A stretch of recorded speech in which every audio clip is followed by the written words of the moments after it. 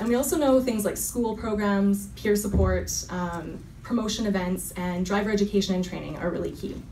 So one example of a great school program was Beat the Street. It was a global program where they used radio frequency beatboxes to track points to and from school.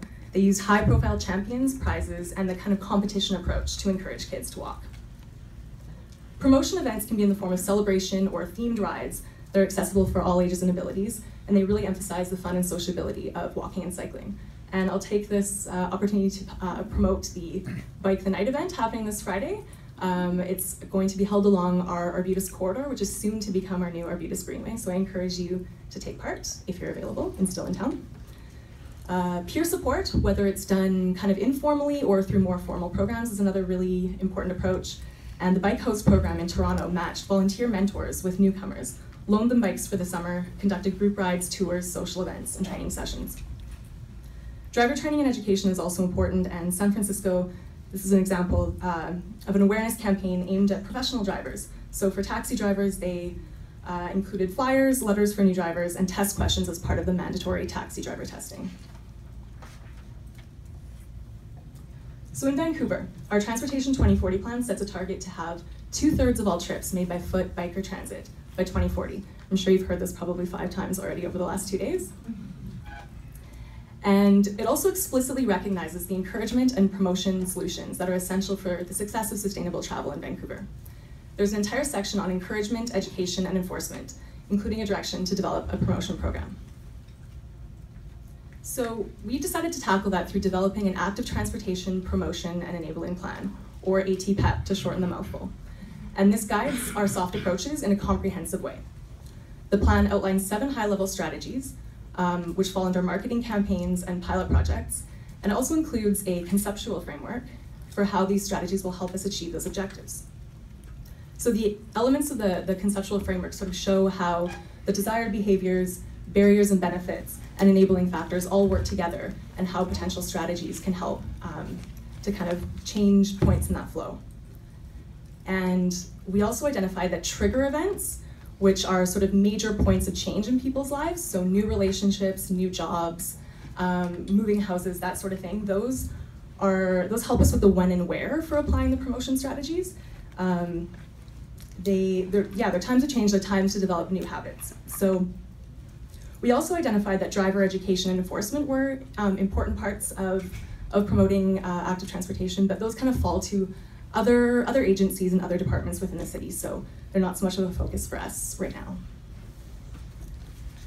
We do have, going forward, a budget of $150,000 to implement this plan. A lot of this comes from our existing active transportation promotion budget, and part of it also comes from our infrastructure-based cycling spot improvement program as well. So we identified 4 key action areas to move forward with. The first was market research, and we collected baseline data in 2015. That will sort of be the bulk of the program, or the bulk of the presentation that I'll focus on in a little bit. Monitoring and reporting. We just released our very first walking and cycling report card, filled with 2015 data. I have a few of them here on me if you want to take a look, and we also have more available at our booth. And pilot projects. So we've been conducting several cycling education and promotional events since 2014. Last year, on our Comox Helmkin Greenway, we had a celebration of wintertime, kind of cycling, walking, and community and music along the Greenway. We conducted we celebrated the 1,000,000th bike of the year to cross Burrard Bridge with a contest. And so, we kind of thought having a contest for the actual 1,000,000th person to cross the bridge might be a little bit dangerous, might kind of encourage some rather dodgy behaviors. So we decided instead to have the contest focused around people guessing what time the 1,000,000th bike would cross the bridge. And marketing campaigns are really our next step. So to focus in on the market research that we conducted, which will underlie the marketing campaigns that we're going to be developing going forward, we took 2 approaches. The first was to conduct a survey looking at motivations and barriers. So we hired an external consultant. This survey was statistically valid. We had over 1,200 respondents, and they were invited to participate through a letter that invited them to take part in an online survey. And the objectives here were to collect baseline data that we can sort of monitor year over year. And we broke that down by seasons, so looking at how people behave and what motivates them in the dark and rainy season, so kind of the October to April, and then in the light and dry season, so the May to September. And we also broke that down by trip purpose as well, so whether people were commuting or were not commuting. We wanted to identify group characteristics, so looking at people who were regular walkers or cyclists or occasional walkers or cyclists. And we wanted to identify the key motivations and barriers. We also conducted 2 questionnaires that were internal through our existing Talk Vancouver Citizen panel. So we had almost 1,000 respondents to the walking questionnaire and over 1,200 to the cycling questionnaire. And they're called questionnaires because they're not statistically valid. It's not kind of a random sample like the external survey was. And the purpose here was to measure attitudes and perceptions using a method that's inexpensive and it's easy to replicate. So what were the key findings? For walking, we found that distance, or the perception of distance, was the strongest barrier, and having a close destination was the strongest motivator. We found that walking was perceived as a good way to get fit and healthy, and that was also corroborated in the motivation survey that exercise and fitness was one of the strongest motivators. 93% saw it as a good way to get fit and healthy, and over 2/3 were motivated to actually engage in walking trips for that purpose. There was a strong perception that it makes a difference to improving the environment, but we actually found that environmental benefits were less of a motivator to actually get people out walking. Enjoyment and relaxation was a very strong motivator for walking.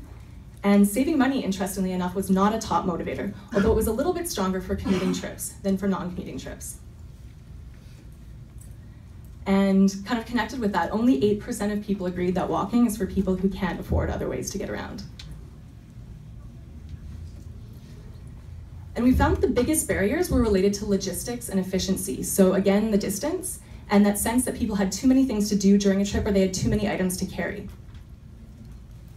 Safety and security concerns were only secondary barriers, and only 15% of people were seriously concerned about being struck by a vehicle or a bicycle while they were walking. Inadequate infrastructure, so whether that was narrow sidewalks or inadequate protection from vehicle traffic, was not actually seen as a strong barrier. And there was a strong perception that walking is good to do all year round, which is fantastic to hear in a city like Vancouver. So what did we find for cycling? We found that distance was less of a concern than for walking, perhaps not surprisingly.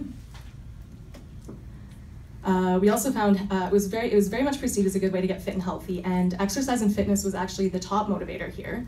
About 80% of people were motivated to take cycling trips because it was a good way to get fit. Enjoyment and relaxation was also a strong motivator. It was a really close second. And there was a strong perception that it makes a difference to improving the environment, and sustainability was a much stronger motivator for people to take cycling trips than for walking. Saving money was secondary, but it was a stronger motivator than it was for walking. And that should say cycling, but only 11% of people agreed that cycling was for people who couldn't afford other ways of getting around. And the absolute biggest barrier was riding in dark or wet conditions. And the second biggest was needing to do other things or carry too many other items. So again, it's the logistics and that efficiency type of thing that was making it hard for people to choose cycling. Safety concerns were a more significant barrier for walking. 50% of respondents saw cycling in traffic and the fear of being struck by a vehicle as a major barrier. Infrastructure concerns were secondary, but they were stronger than for walking. 21% saw a lack of convenient bike routes as a barrier, and 20% felt that not having the familiarity with the bike routes was a barrier. It was not as strongly perceived as a good year-round mode of travel, so we had a little bit of work to do there. And only 8% were deterred from cycling because they don't want to be labeled a cyclist. We did not ask the same question for walking. So in terms of next steps where we're taking this information, we do have the walking and cycling report card, which I mentioned, and all of the barriers and the motivations and the perceptions data is shown there in a little bit more detail. And we are looking at conducting these surveys again, continuing to do them, if not yearly, at least every 2 years, to kind of track how people's perceptions change over time, if the barriers start to change as we engage in our marketing campaigns. And I really think that this motivation and barrier stuff will help to inform our marketing and branding campaigns. The next major focus for us will be to develop a new active transportation brand, so something that encompasses both cycling and walking, and launching some broad and some more tailored marketing campaigns that speak to the motivations and address the barriers that we've identified. And I think by focusing on everyday people and kind of myth-busting some of those logistical and efficiency concerns and showing that there are ways to carry, you know, a bunch of items on your bike, here's how you can do it, or here's how to ride in the rain, here's how to tackle that kind of thing, I think that'll be a really important step in the marketing that we do. And I'm just gonna see if I can scroll this down. So yeah, so on top of selling the experience, using creativity, humor, and joy, which of course is something I think that we all know is important, I think that really myth-busting some of those logistical concerns will be key. And as we know, promoting and enabling active transportation is really about empowering people to make more choices, realizing what choices are open to them, and hopefully enjoying themselves as they do it. I am now going to turn it over to, who's next? It's Brian from Seattle.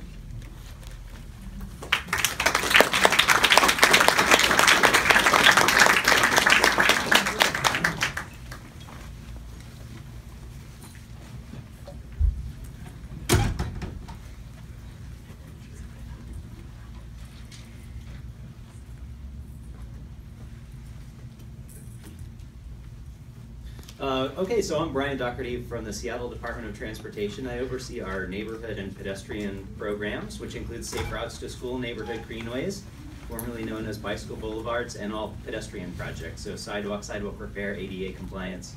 And I'm going to specifically focus here on our Safe Routes to School program, which includes a pretty strong component of encouragement and education. Just quickly, this is SDOT's core values, and the Safe Routes to School program really fits centrally in the top priority, which is to improve safety. And I'll just talk about how this fits in with our Vision Zero program in Seattle, and how Safe Routes to School specifically fits into Vision Zero, and then some overviews of our Safe Routes to School action plan, which we adopted last year, which is going to guide our investments in Safe Routes to School for the next 5 years. So again, Vision Zero, I'm sure that almost all of you are familiar with this as a vision to reduce traffic fatalities and serious injuries to zero by the year 2030 in Seattle, and it includes not only engineering improvements to make our streets safer, but also encouragement to get more people walking and biking, and education for drivers and for people walking and biking. And evaluation, which is key to all this, is to make sure that you've got good data collection so that you can prove the results of your programs. So walking and biking to school for elementary school kids in Seattle has increased 60% in the past 10 years, from 15% to 24%, which is still way too low and a lot lower than it was traditionally. We're making some good progress, but there's a long way to go. So Vision Zero really fits centrally into our Safe Routes to School fits into our Vision Zero program. So in 2015, we led the development of the city's first Safe Routes to School action plan called Safe Streets, Healthy Schools and Communities. The plan provides a framework for investing resources into school traffic safety over 5 years, and is one of the key steps to achieving Vision Zero in Seattle. Since 2012, Seattle has had a program to automatically enforce 20-mile-an-hour school speed limits throughout the city at a dozen schools. And the program, the Safe Routes to School program, draws on those funds to support the program. So it's kind of a virtuous cycle, if you will. So people who violate the speed limit in school zones pay into the fund that supports our Safe Routes to School program. So we'd say we're trying to put ourselves out of business. To develop the Safe Routes to School program plan, we actually used public outreach and did a best practices research to develop 42 specific actions across the 5 E's, which I'll cover in a couple of minutes. One of the key parts of it is education. So we had a pretty sporadic education partnership with our local bicycle advocacy group, which reached about half of the elementary schools in Seattle prior to this plan being adopted. And this school year, we partnered with them to expand that and fund the expansion of the program. So it's going to be in every single public elementary school, reaching 3rd, 4th, and 5th grade students. and it's going to include not just pedestrian safety education, but also, or not only bicycle safety education, but also pedestrian safety education in all 3 grades. We also have an encouragement campaign that includes incentives. So all schools can order free incentives from the Department of Transportation if they want to do a walk or bike to school campaign. We will supply them with things like wristbands and temporary tattoos and stickers. We will also provide staff to help support things like you see on the left, walk and roll days. So that's where, you know, if a school wants to participate in Walk to School Day in September, we will set out a table, we will provide healthy snacks. We'll be there with incentives. We'll be there with yard signs that say stop for pedestrians and 20 miles an hour is plenty. And then we also, once a year, we're doing a Safe Routes to School kickoff event where we do things like free bicycle helmet giveaways and fittings for kids, and provide a bicycle rodeo, so we teach kids how to bike safely. Actually, at this year's event, there was a kid who showed up with a bike, had no idea how to ride it, and by the end of the event, he was master at it. It was kind of amazing to see how quickly kids pick up on it. In terms of engagement and engaging the community, we partnered with our Department of Neighborhoods. On the left, you see Youth Voice, Youth Choice. That's actually a citizen budgeting process that's new to Seattle, where we're actually letting high school students prioritize some of the city budget, and they chose Safe Routes to School as one of their top 2 priorities to fund. So we're getting some funding from that, and it was a really cool partnership to see that Safe Routes to School was such a top priority for the kids. And then on the right, you see this is the first project that we completed. This is directly in front of a high school. It's a tactical urbanism project. We completed that over the summer with this funding that we had from the Youth Voice, Youth Choice. The school colors are orange and blue, so we made the tactical urbanism purple, the school colors, and pretty fun. So again, walking and biking to school for elementary school students has increased about 60% over the past 10 years. There's a long way to go. Most kids are still arriving to school by private car, but we're moving in the right direction. It's not just the Safe Routes to School program. Obviously, there's a lot of other factors going into things, some systematic changes in the school district, but definitely feeling that we're moving in the right direction, and that education and encouragement is a key to mode shift for public school or school students in general. And with that, I'm going to hand it over. Close this out. There you go. Yep.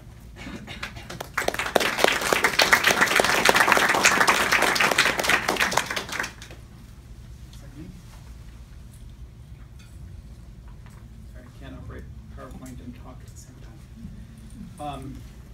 Hopefully that's not true. So I'm John Knox White. I work for the San Francisco Municipal Transportation Agency. I am the programs manager. I oversee programs, transportation demand management related programs, our Vision Zero communications and education programs, and all of our safety education programs. And over the last few years, we've kind of melded those all together. So I just wanted to, I'm going to try to do this in 5 minutes. Give a quick overview on how we're doing our work. I was saying to Brian that I keep going back to the paragraph about this panel and realizing I think I wrote a different presentation for what's in there. And I think that the panel was described so well, how to enable and what is the role of public agencies in doing this. So in answering that for me and for San Francisco, I think our role, we really see this as being all about changing culture. So that we're not going to be successful in encouraging the mode shift, and we can help shift modes and whatnot, but until we start actually getting real strong community buy-in and community-wide buy-in that that mode shift wants to happen, and that folks want to support the infrastructure changes and the enforcement changes and everything else that are needed to make that mode shift happen. The changing, I should say, the safety improvements. I always say that I know I'll be successful when we propose a bulb out in front of somebody's house and we don't get yelled at for removing the parking. And I know that that's never going to happen, but I do hope we do hope to tamp that down a little bit. The way in which we're doing our work is we are really, Lindsay kind of went through how Vancouver's doing, really market research intensive. An example of that is we did a bike web survey. We had 600 respondents, statistically significant, and then held 2 focus groups going out to really try to figure out what's it going to take to get San Franciscans to start biking. The first thing we found out was 62% probably will never bike, or say they will never bike. That right, snapshot in time. Yeah. 5 years from now, some of those 62% will be in the maybe I will, or I'm sorry, 62% that never bike, 30% are not comfortable riding in San Francisco, right?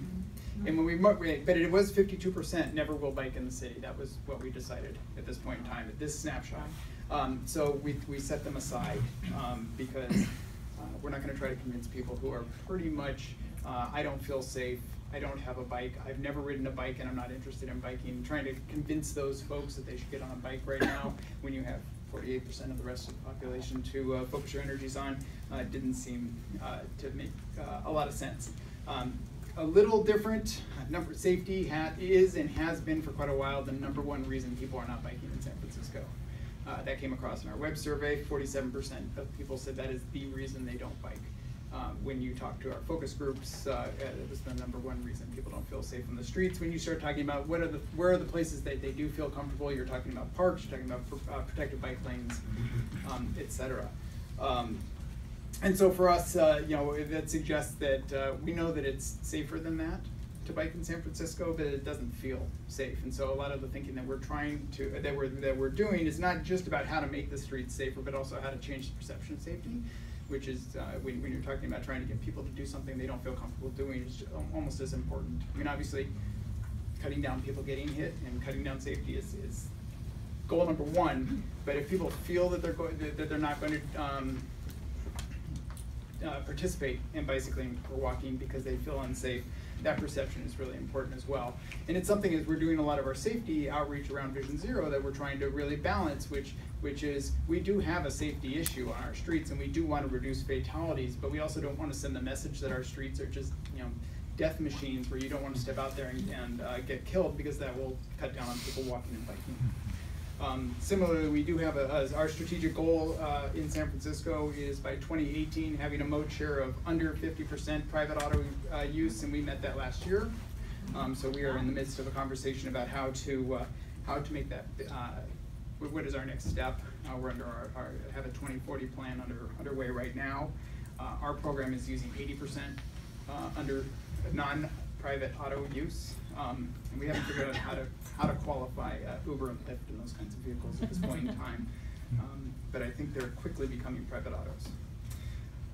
Like I said, we segmented out, again, we did this here, but we are trying to do this for almost every kind of campaign that we develop. Who is our audience? We have 13% of people who are riding at least once a week. We then have what we call ready and willing, people who do bike but probably need some support, and the hesitant but interested.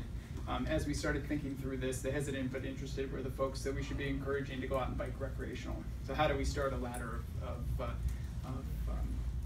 interests and engagements? So you're not going to go out and tell somebody who's not biking right now, hey, you should get on a bike and bike to work every day because it's just really fabulous and you'll feel great.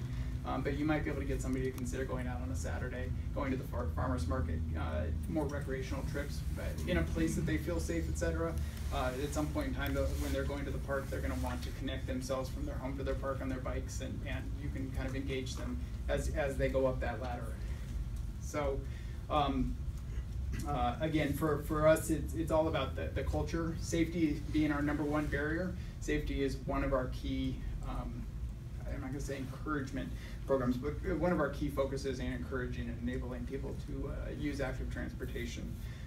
Vision Zero, we are looking at infrastructure, but we have a lot of education programs. Our first was related to people, drivers yielding to pedestrians in the crosswalk. We went out and surveyed folks and found out that they didn't know what the laws were related to pedestrians in the crosswalk. think California often has this reputation where everybody knows the pedestrian is king and our drivers stop on a dime. That's not true. Although I know other cities it's maybe worse. And so we did go out with a campaign, working with the police. We do a lot of education programs hand in hand where they do high visibility enforcement efforts. They get out there, we get media around the efforts that they're doing. We also are running campaigns at the same time. So we're informing people about what the rules are, that they can get ticketed, and then they start getting ticketed, and then we get media about that. That program, which ran for about 2.5 months as a pilot, saw a 3% increase in drivers yielding to pedestrians on the corridors where we were doing that. I don't know who was in the evaluation in this room, in the evaluation one. They were talking about outcomes and outputs. On that one, we had, our Department of Public Health had people out for 43 weeks, 1 day a week on corners, counting people yielding to pedestrians, and were able to find a statistically significant correlation in behavior, especially once the education and the enforcement started to happen. Secondly, we're doing we're trying a lot of different encouragement programs. One of the interesting things, San Francisco, Silicon Valley, I think it's San Francisco residents are 20% less likely to click like or share on anything related to Twitter and Facebook and whatnot. And we seem to be having kind of similar issues related to some of the individualized marketing programs that we're putting out there, getting people to interact with that. I don't know that we haven't figured it out quite yet. But we are launching a new program going out to people who are moving to the Bay Area, trying to encourage them to consider selling their cars, consider their options, etc. I see that I'm already past 5 minutes, so I'm going to go really quickly. Brian did a great job. DC talked also, we are looking to do an in-school elementary bike program. Elementary, we already are doing it in middle school and high school, not all schools, but many schools teaching kids how to ride safely, so not how to ride a bike, but we are looking to add that to our elementary school. We fund adult bike to learn programs and are doing a bunch of safety and encouragement, education and communication campaigns. And I'll stop here. Take over Stefanie. Thank you.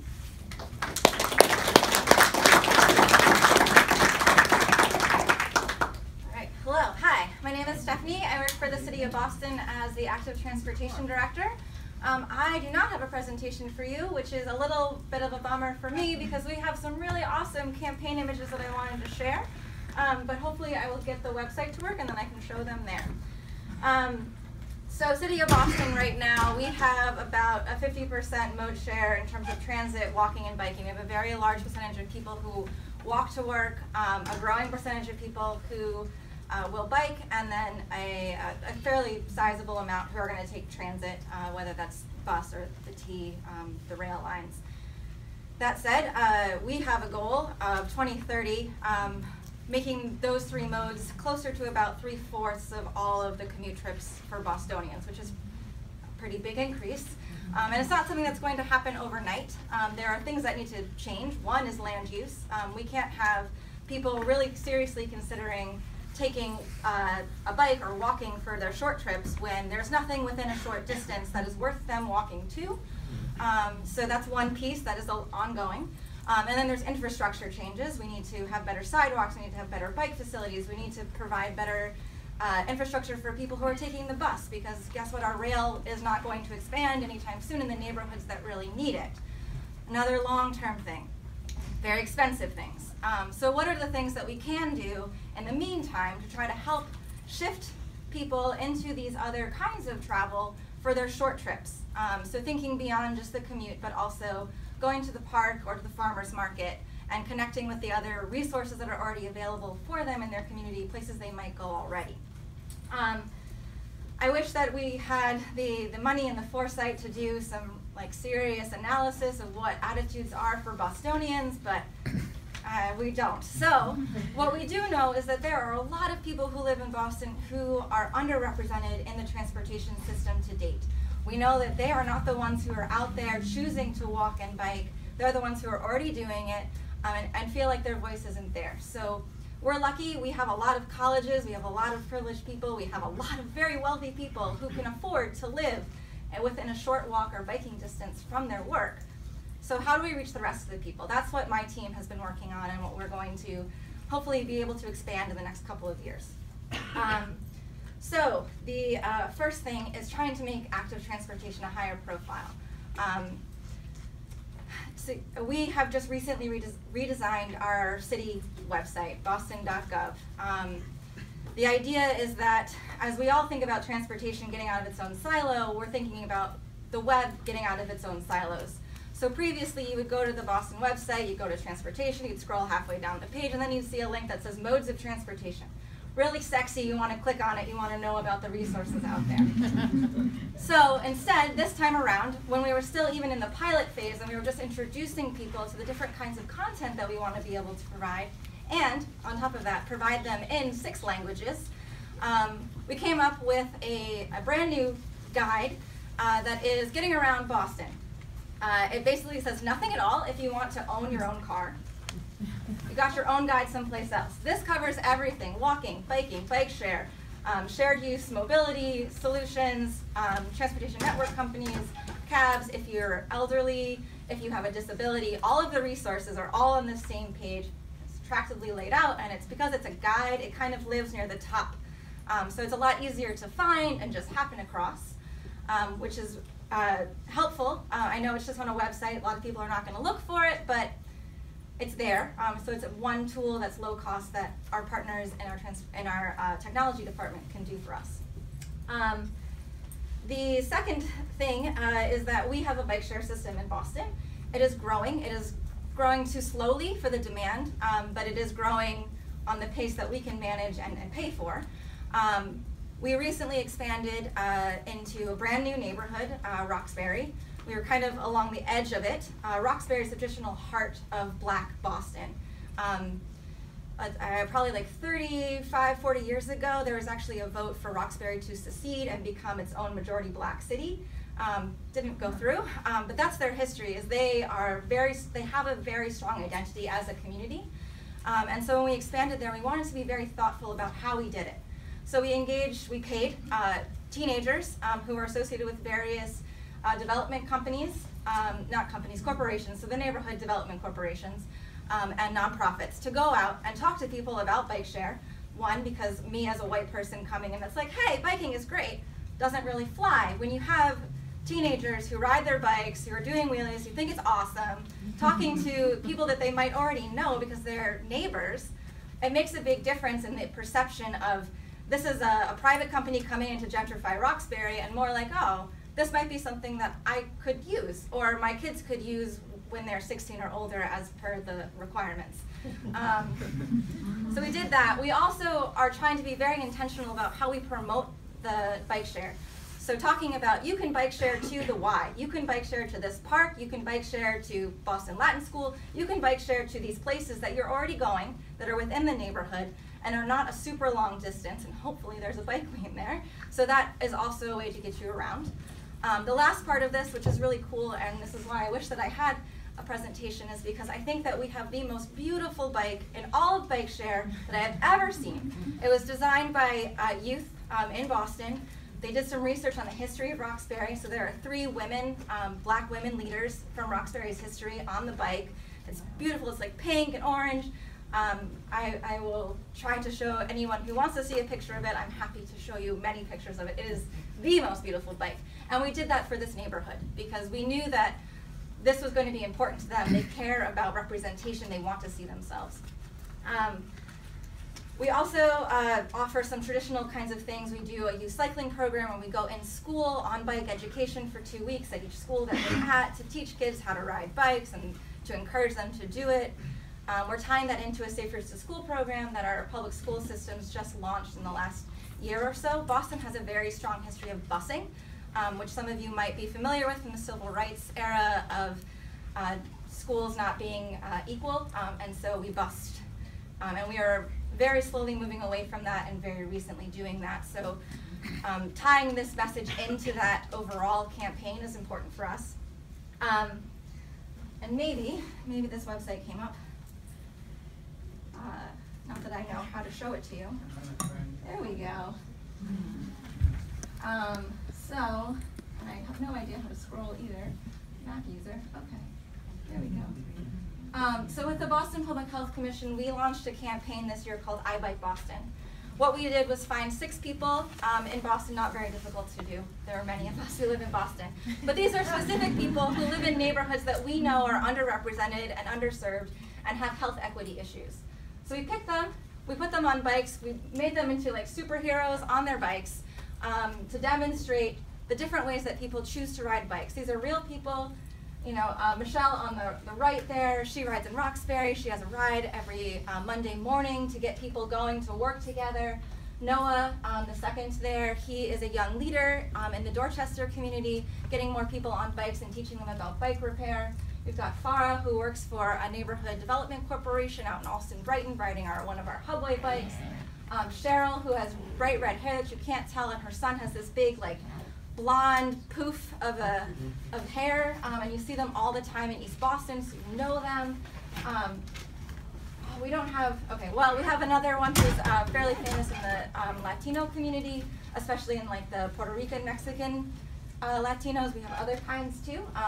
So we have materials that are in 6 different languages, and we're going to build on that to provide more information about safe biking.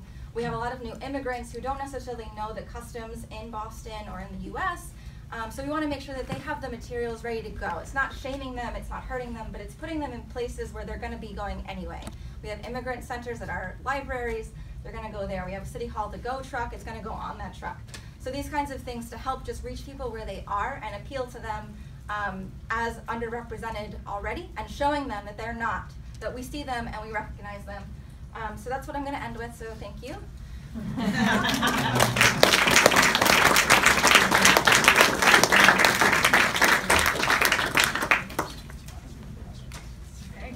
I don't know how much time we have left for questions, but we're happy to take any that you have. Can you talk about how this work is funded in the different places and how much money? And if it's the city's doing it, how do you make that? Well, maybe we can't get that, but how did you get money for it? For me, we have some operating funds that I use for my programs, and that's just a fund that I try to keep every year. This campaign was actually funded through a CDC grant that our health commission got. So we're going into our last year of that, so trying to make it sustainable. My program funding is maybe $110,000 a year. That includes all of my part-time staff who are doing the work, as well as any other pieces. I have no idea how much the campaign costs because I didn't have to write the grant.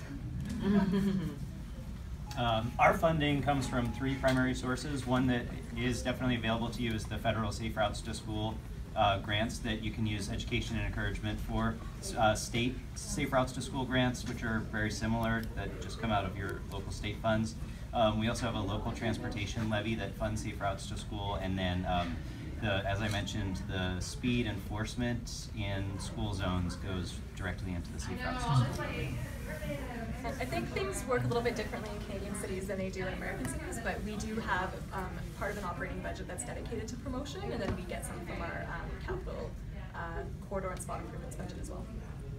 Yeah, we do have some local funds recently that have been put in. This is our first year of receiving them, but most of it's state funding, regional air district funding, and then we actually have a sales tax for transportation in San Francisco. So some of that money has been set aside for promoting bicycling and walking. I have a question for John. It was interesting to hear about how there were staff from the public health department who were observing, evaluating how effective your crosswalk enforcement and education was. And I'm interested, I know we talk a lot in our field about partnering with public health, and that seems like a really concrete outcome from a partnership, because I often get frustrated that we talk and talk and talk. So I was wondering if you could talk more about that partnership and like how you got to that point that they're helping in that way. I would love to take credit for it, but it actually existed before I started at SFMTA. We have a really strong relationship between the MTA. We actually fund a couple of positions within the public health department. We work with an epidemiologist there, and we provided funding to make sure that we have data and evaluation. Before I came on, there was a lot of work being done around pedestrian safety. Some of you may have heard of our Walk First work that was done. It was a real deep data dive of collision data in San Francisco, and that was a partnership between the police department, the public health department, and the MTA. I have a strong belief that we really need to be, when we started our best practice research for education programs, it's really incredible how little data there is out there about actually the outcomes, not just the outputs of the campaigns that are being done out there. And I have a real belief that if we're going to be successful, we need to start figuring out what works and what doesn't, not just are we talking to people so much, which is really important. I mean, that's one of the we need to be able to say we reached 1 million people, but then we need to go that next step. Our state funding, actually it's all FHW federal funding, we've been building about $80,000 per project into the evaluation to fund the Department of Public Health to help us with that. I mean, it can be difficult. We do a lot of programs where they don't evaluate because we can't afford it, because we just can't get the funding for it.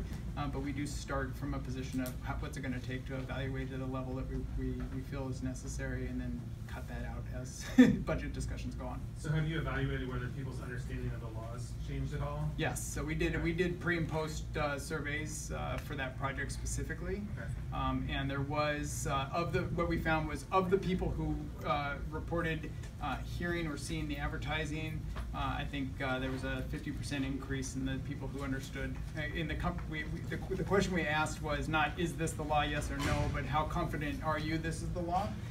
And it increased significantly amongst people who had seen the campaign. How are you using the ability to evaluate your programs as a decision making, like should we do program X versus program Y? If program X is easier to evaluate, would you choose to do that, or are you using other reasons to decide what sort of program to do? For us, I'd say yes and. I mean, we have evaluated programs that we can't see any benefit in, and so we stopped doing those programs. But the other good thing, like pedestrian, if you go out, if you do something and the evaluation shows it, it's a great tool for going to your city council or the federal government or whoever else and say, trust us on this next one. We've actually shown that we can do something that works. It makes them much more responsive to wanting to give you money. Because I don't mean to talk too much, but one of the things I found is talking about some of these soft approaches is that you will find skeptics who just don't believe that it's going to work and whatnot. And there are cases where it does and there are cases where it doesn't. The more that we can show the cases that do, the more likely we are to get that funding.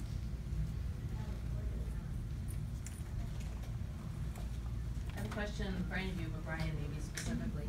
Obviously, enforcement is one of the 5 E's of Safe Routes to School. Can you tell me how you've encouraged or got your law enforcement department involved in your Safe Routes to School, and I guess any of you, if you've had success with bringing law enforcement into it? Yeah, so it's actually been much better recently as part of the Vision Zero program, which came from the mayor's office, right? So the transportation head and the head of the police department both report directly to the mayor, and so they were given a directive to work together on Vision Zero initiatives. Prior to that, it was spotty at best and depended on who was head of the traffic unit and in terms of whether or not they were receptive to doing crosswalk enforcement patrols or even doing school enforcement patrols. And then also getting funding from state and federal sources to pay for overtime for police enforcement in the school zones has been really helpful. How much do you guys think of this work as demand management strategies, like almost equal to the importance of building supply, whether it's supply for walking and biking or transit or driving? Can you talk a little bit to that particular lens for programmatic? We have TDM, but it's, in my opinion, not effective TDM. It's a lot of like upfront, sort of almost more mitigation type things of you're going to have information available in your lobby, you're going to have a space for an electric vehicle, and you'll put in some money for Hubway, maybe. There's not really a stronger push to say, hey, no, do this or do that. They're kind of depending on the fact that they're attracting people who are going to maybe choose these modes, right? I would like to think of the I Bike Boston campaign in its next phase as more of a traditional individual marketing TDM campaign, but on a very small budget and not as tied to new development, but tied to new residents who might be moving into different neighborhoods, a little harder to reach.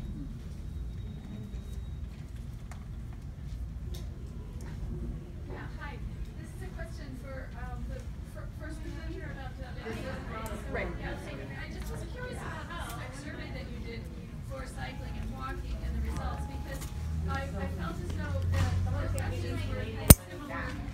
Yeah. You know, there's people that, I'm just wondering, did you have a subset of the group that was answering recycling questions? Because not everybody would know all of that stuff about cycling, so could you expand on that? Right, so for the perception surveys, they were 2 separate surveys that were conducted. So that was via our Talk Vancouver kind of online citizen panel. So that was the one that was really kind of a voluntary questionnaire, as we call it. So there would have been different people answering those 2 questions. It wouldn't have been the same people. For the market research that we hired an external consultant to conduct, and so that was the motivations and barriers research, that was the same group of people answering all of those questions.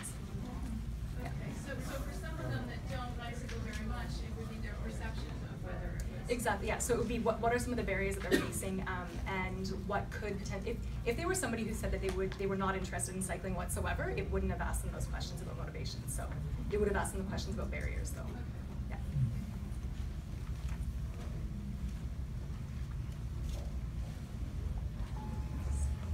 Okay, I guess we'll call it an after. Oh, is there something? Yeah. Question. I came in a little bit late, so if you answered this already, I apologize. But I think it was, I can't remember if it was Sadicon or one of the DOT heads in the States famously said something like the education kind of encouragement programming doesn't really do a lot until you get the infrastructure in place first to kind of create the interest and give people kind of the space and the environment that they feel like they want to bike, and then now that they want to bike, then you come along with the education. Are you finding that as well? If you addressed that already, I apologize. But like, she was almost saying like, you know, some people would argue, no, you need to do both hand in hand. And she was saying, really, you gotta kind of develop that interest and that environment that works for people first, and then come along with the education. I would agree with that to a point. I mean, I think it's kind of incremental. Like it's, you know, you have to have something. You have to have some kind of base of infrastructure that's safe and feels comfortable for people, and then you come in with the promotion. Then, you know, you up the ante a little bit more in the infrastructure, and then likewise, and just kind of ratcheting it up. Yeah, thanks. I would think. No, I'd say more or less the same thing. I mean, I approach the education though, trying to, at least in San Francisco, the bike lash, the culture, the battle between cars and bikes, whatever you want to call that, is pretty vociferous right now. And so I really see part of what we're trying to do is not just get people riding their bikes, but just get people to see that riding their bikes is a valid thing. I mean, so I talked about it when we, one of my favorite factoids that came out of our bike survey was of the 52% who will never ride a bike, 50% of those people, over 50% of those people, do not believe bikes have a legal right to the road. Right. Right. So we need to figure out how to talk to those people, even if we're not encouraging them. But it's more heated now in part because there are more people biking. Right. Right. And I remember back in the day when bike advocacy groups and planners alike were all about no, we'll get more people to bike. All we have to do is educate them. Right. And show them it's not scary. It's really not scary. Get on that 45 mile per hour highway. It'll be all right. And that wasn't working. And so it's good to hear that. I think Martha, we're moving in lockstep with infrastructure and education. They both help each other, yeah. This morning Martha had a pie chart in her, well, I guess at lunchtime. It was like 75% infrastructure, 25% programs, and I think that's probably about right. Okay. Just curious in terms of the language used to describe, these various users. So, you may see like there's kind of militant cyclists, or yellow jackets and fast speeds, blah blah blah, and then maybe more casual cyclists taking their time. And if you're, exploring or using kind of more preferred language or evolving language, so cyclists is a common term, people on bikes is maybe more normalized, and maybe some commentary around that language and what maybe has been more effective or less effective. I think we're really, really clear about using people biking, people walking, people driving, people, and I mean, sometimes it can lend itself to really awkwardly worded sentences sometimes, and like, we just want to use the word cyclist. But yeah, we're really careful with that language, and we really try to focus, we're people first. A lot of us in the city are multimodal. We're making different choices for different kind of trips, and so it's, we're not those tribes. And in the US example, same? Seattle has a really powerful advocacy organization called the Seattle Neighborhood Greenways. And they've really pushed us really hard to get away from technical terms and to start using those words that people can relate to as well. Because people don't, especially like what John was saying, the quarter of the population who doesn't think bikes have a right to the road, but getting them to realize that that's your neighbor, it could be your cousin, it could be your family member, it could be the person who lives down the street. That's a person, it's not a bike. Yeah, that was sort of our emphasis, was that I'm a person, I ride my bike. It's not so much about cyclists versus anyone else, but to be inclusive, and all of our language, at least coming out of my team, is very like people first, and we think about things in terms of a human being is doing this thing. Even another approach I've heard of that's really interesting, we haven't really implemented this yet or really talked too much about it, but the kind of when you are cycling, when you are walking, like kind of trying to direct it at that person and not when people cycle, but making it personal. Yeah. Great, I think we'll call it an afternoon and go drink some beers with engineers. Thank you.